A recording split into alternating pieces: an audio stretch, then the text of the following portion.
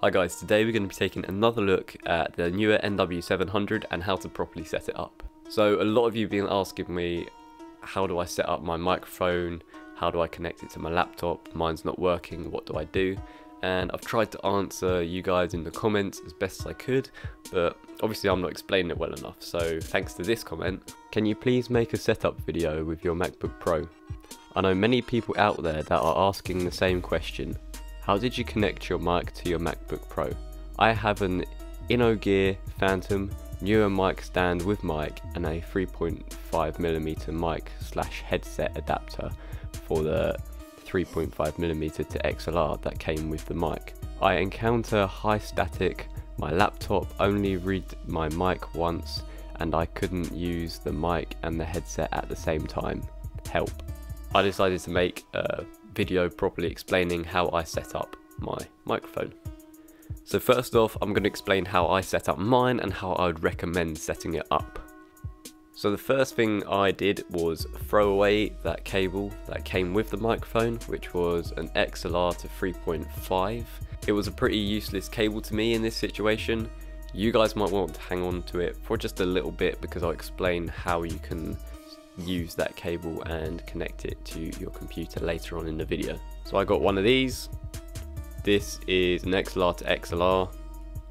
It's designed for microphones, it's designed to carry phantom power, which I'll explain why that's important later on. After that, I've got the microphone running into my audio interface, which is a Focusrite Scarlett 2i2. Focusrite make great audio interfaces, they've got phantom power in them, and yeah, you can get cheaper ones. My one was £95 at the time.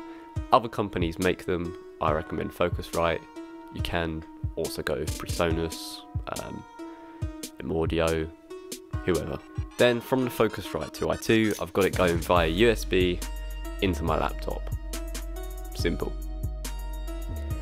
All you need to do if you want to use it with Skype or commentary in your software, I think a lot of you guys are gamers, you just need to set it up in the computer preferences, as you want the input to be from your audio interface, and you also want your output from your audio interface preferably as well. Same in your software, you want to set it up in the preferences so it's recording the audio from your audio interface. This is the important part of getting it working properly. Same if you want to use it with Skype, FaceTime, whatever.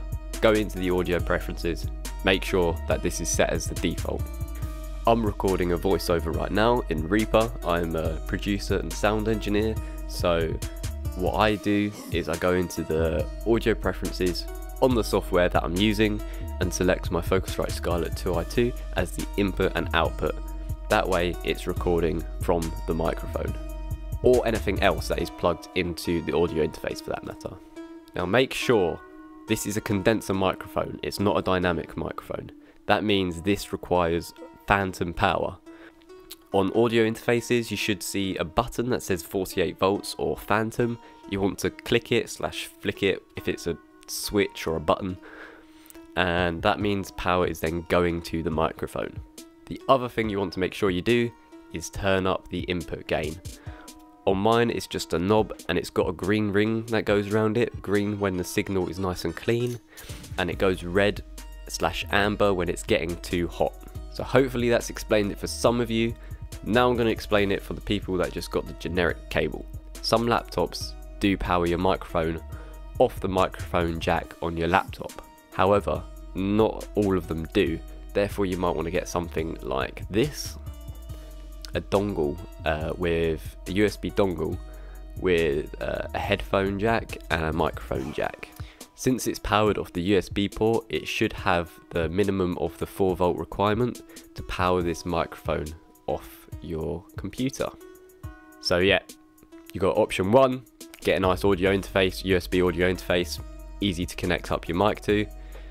Option 2, USB dongle. And I'd say they're pretty much the only two options really. And some of you might be lucky enough just to be able to plug your microphone straight into your laptop and have it work.